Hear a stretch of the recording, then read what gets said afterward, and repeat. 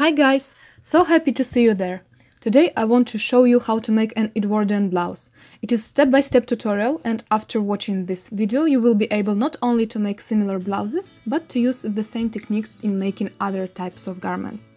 For making such blouse you'll need 1 meter 80 centimeters of light material, and I recommend you to use cotton batiste or any other thin cotton fabric.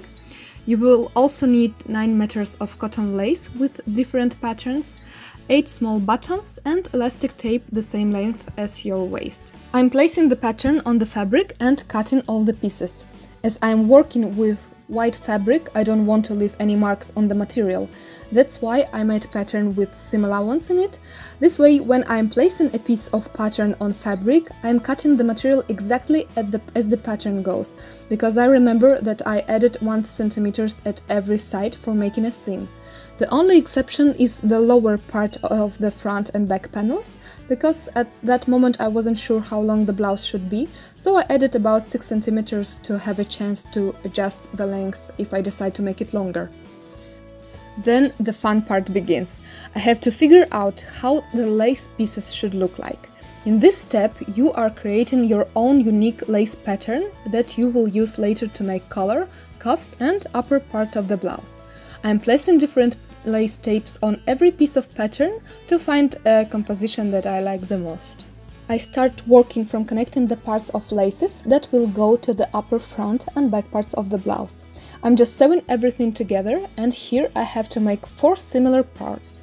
Here you can see me working on the front part, but I use the same technique for the back. For the front part, you have to connect pieces at the center front, and after that I'm checking if the lace piece is wide enough, and if everything is okay, I can cut the shape I need.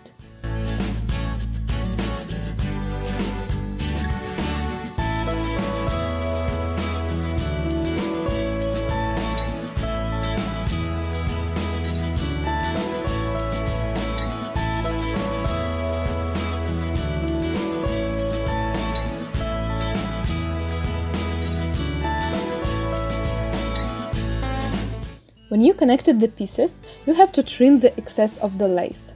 And we have a raw edge that has to be secured. How we can do this? Actually, there are a few ways, but I will tell you about my favorite one. It's simple, but look very clean. I make a bias tape from the same material I use for the blouse. It's thin and easy to iron. I'm sewing my tape on the raw edge, and please remember to iron the seam first.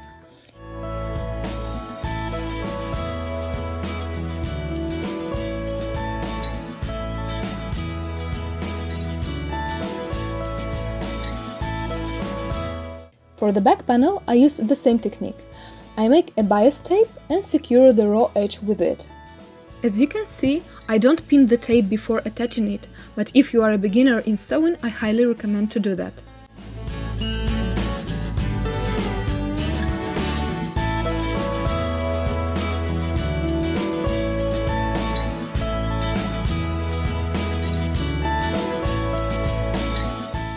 Ironing process is extremely important in making every type of garment, so be sure to iron all the seams. But ironing is not only about making a material flat, but also about creating a shape you need. Let me show you one interesting thing. Here you can see a pattern for collar.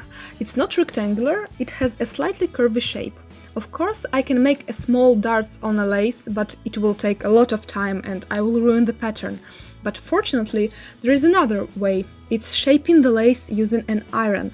As you can see, I'm creating a shape I need and then use iron to keep it in place. It's very important to let the lace to cool down, so the shape will stay as you formed it. I use the same process for making a cuffs.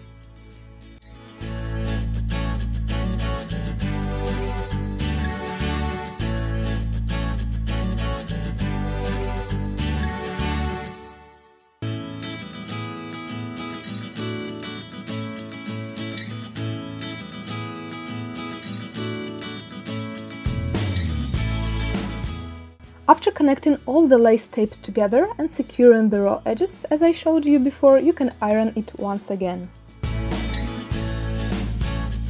Now you can connect the front and back lace piece together. I also used the bias tape to make the edges clean and invisible. When you are connecting all the pieces, please remember about checking the symmetry of the lace pattern, because in such places every mistake will be very visible.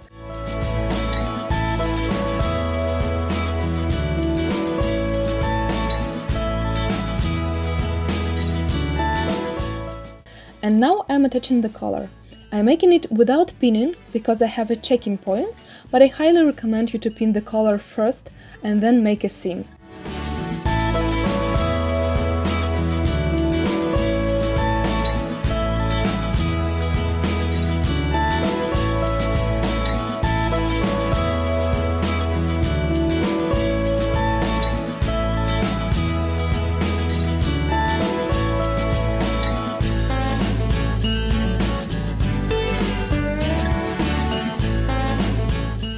Then I'm adding a bias tape to hide the edge.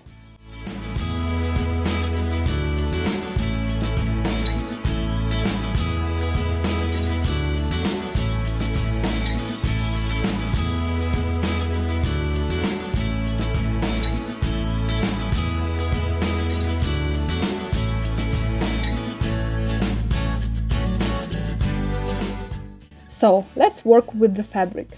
I take front and back parts and securing the upper edge by folding at the edge twice and making a seam.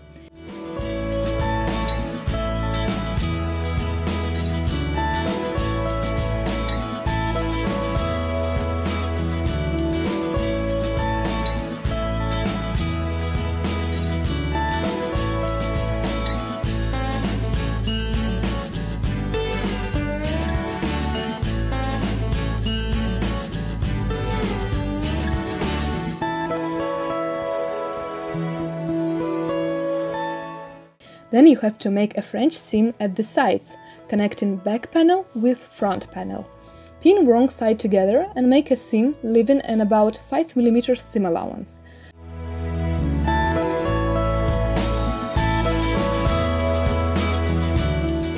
Trim the seam allowance down to 2 mm, go to your ironing board, open the seam, right side of the fabric facing up. Press the seam allowance to one side, on the right side of the fabric. Fold the fabric onto the seam, right side together. Press the seam flat. Then go to the sewing machine, pin the layers together along the pressed edge and make a seam. I know that my explanation isn't perfect, so if you don't understand how to make a French seam, please Google it, because there are plenty step-by-step tutorials. This is the second Edwardian blouse that I'm making, and this time I choose white materials instead of ivory. Why? Because you have no idea how many shades of ivory are on the market, and matching them is almost impossible. Every piece of lace was in slightly different color, and I ended up with blouse in 3 different shades of ivory, which doesn't look very satisfying for me. So my only advice is to use white fabric and lace. Now I'm making a seam using the widest stitch my machine can do, it's 5 mm. I'm making the seam at the upper part of the front panel because front will have rufflings. It's really easy to make, just pulling one of the threads.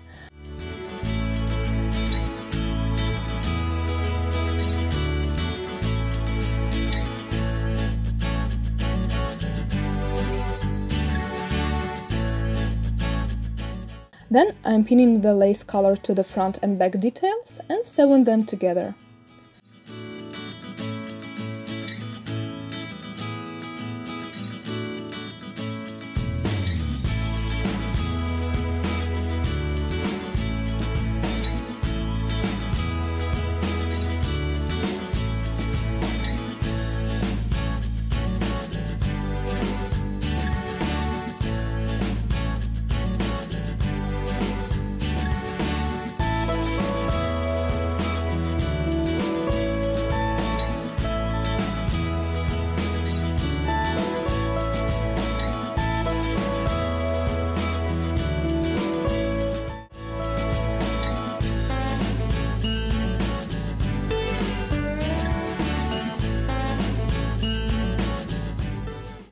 Let's work on the sleeves.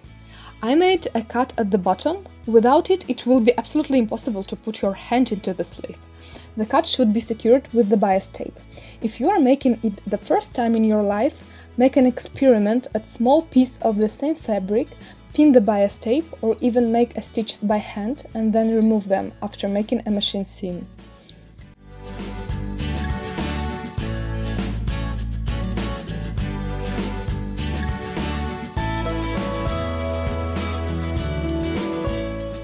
Then I am making a French seam once again to create a sleeve. Please iron the seam before sewing.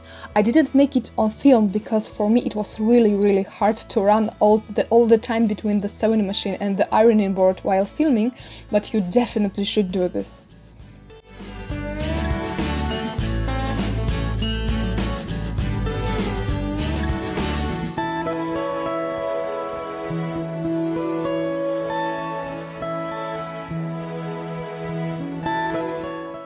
After that, secure the bottom part of the sleeve by folding the edge twice and making a seam. Then turn your sewing machine into option with the widest stitches and make another seam.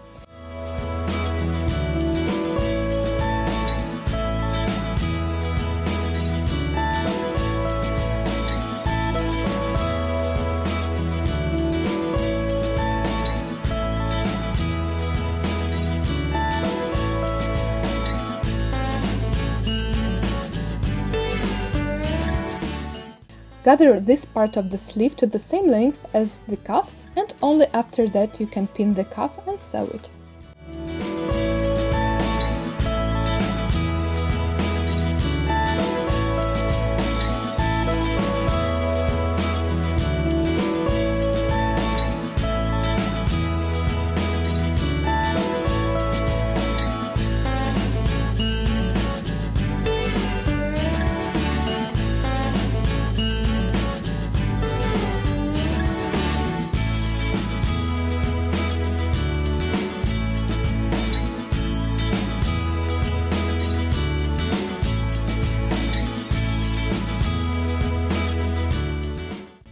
You can use different types of tapes for making loops, but I made them from the same cotton I used for the blouse. Attach the buttons to the collar and cuffs.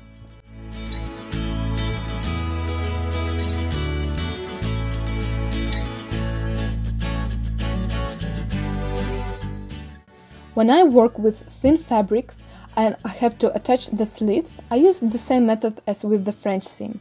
Here I have 1 cm of seam allowance, and I'm pinning wrong side together 1 cm from the edge, but the seam will go 5 mm from the edge.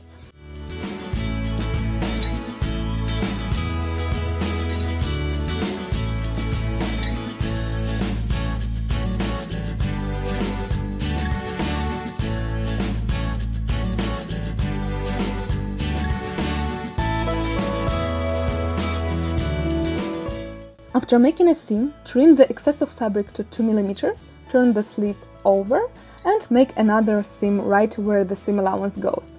It will be 5 mm from the edge.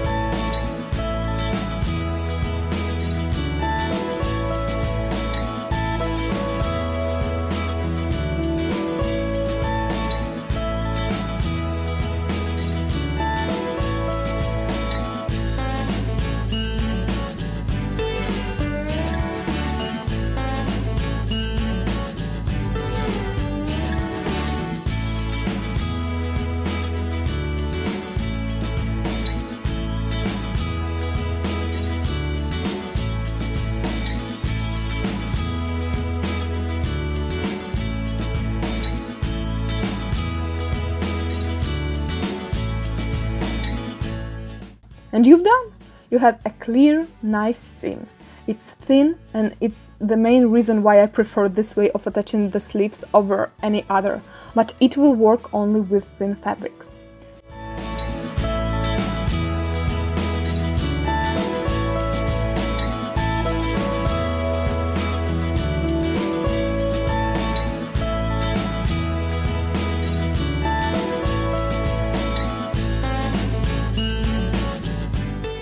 We're almost done. At that point you should make a decision about the length of the blouse. Then trim the excess of the fabric at the lower edge and secure it by folding the edge twice.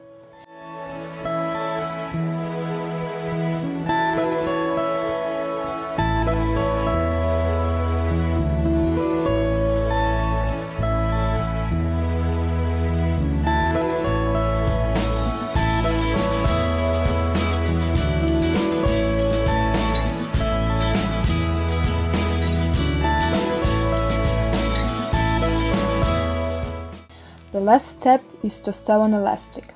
I am putting the blouse at my mannequin and measuring the desired length from the shoulder to the waistline, including the bust, of course. For me it's 43 centimeters. But if I make a tunnel at this place, where my actual waist is, the blouse will be very fitted. And I want it to be loose, so I am adding from 6 to 7 centimeters to the length.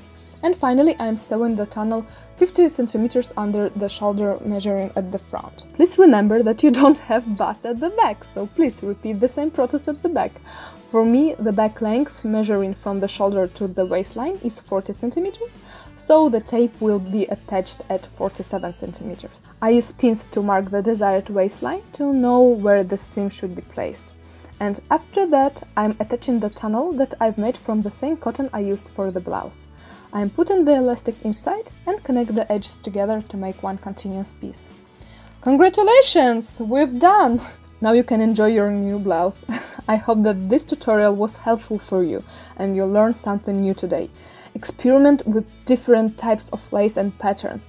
There are a lot of beautiful pictures of original blouses from the past with amazing colors, ruffles, sleeves. Now, when you know how every step looks like, you can use the knowledge to design your own blouses. If you try to create something similar, please tag me on your pictures so I can see them. If you have any questions, please let me know in the comment section below. I will be more than happy to answer. If you want to see more tutorials, please tell me what exactly you want to see next. And thank you so much for watching. Bye!